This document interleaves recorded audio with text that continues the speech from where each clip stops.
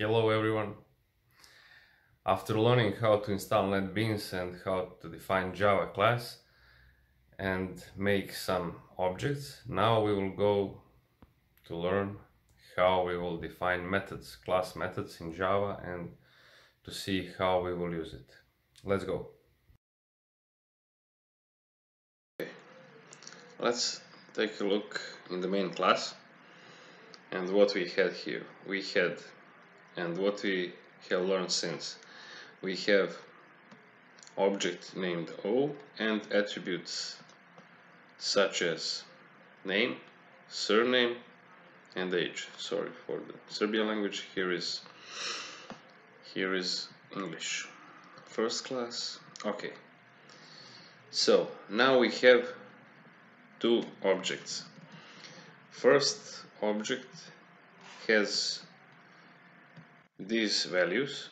I mean, p.name is Komlen, p.surname is Lalović, and p.age is 36. Now, we want to make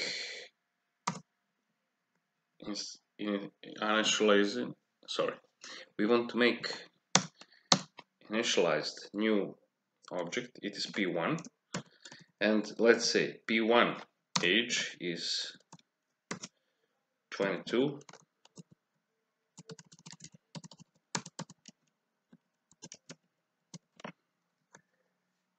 P1 surname is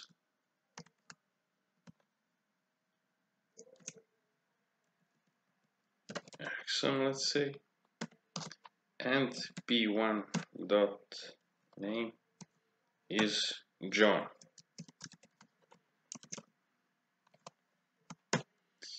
Now we have two objects, and if we want to show details at the output of our program, we will write the object name is, and now we will write p1 dot name. Now we want to make space, it's concatenation, p1 dot surname and p1 dot age, and that is for second object. For first object it's similar procedure, so we will make p dot surname plus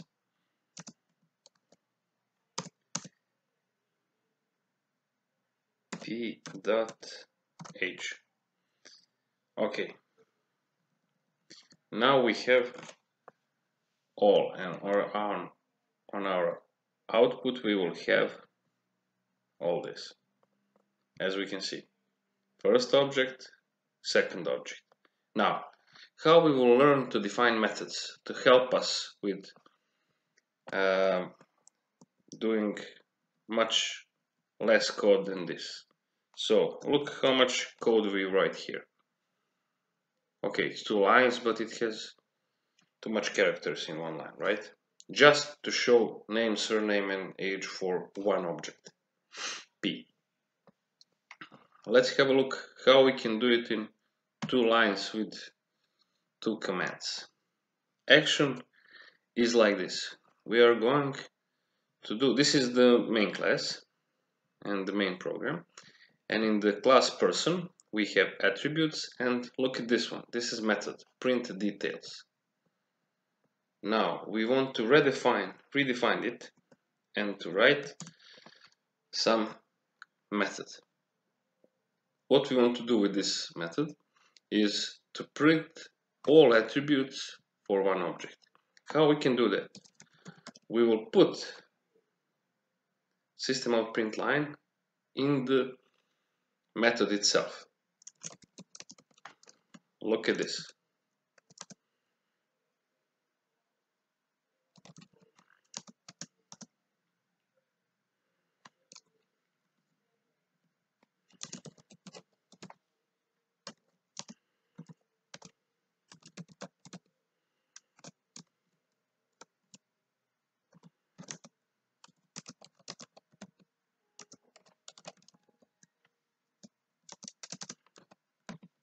and that's it. Now we have method defined and we can use it in the main. And look how easy it is. How we call method from the main class. We will delete this or put it in the multi-line comment. And now we just have initialized two objects and nothing on the output.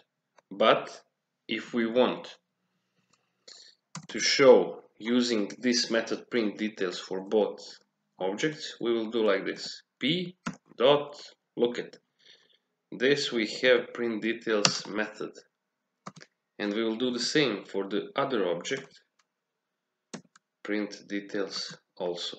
Now when we run our program, we will got this in just 2 words. Print details for one object, print details for other object, and that's it. We can define methods much more complex than this, but this is the perfect example to learn this, our first defining method codes. Thank you for watching. Please share and subscribe on the channel. See you in next video.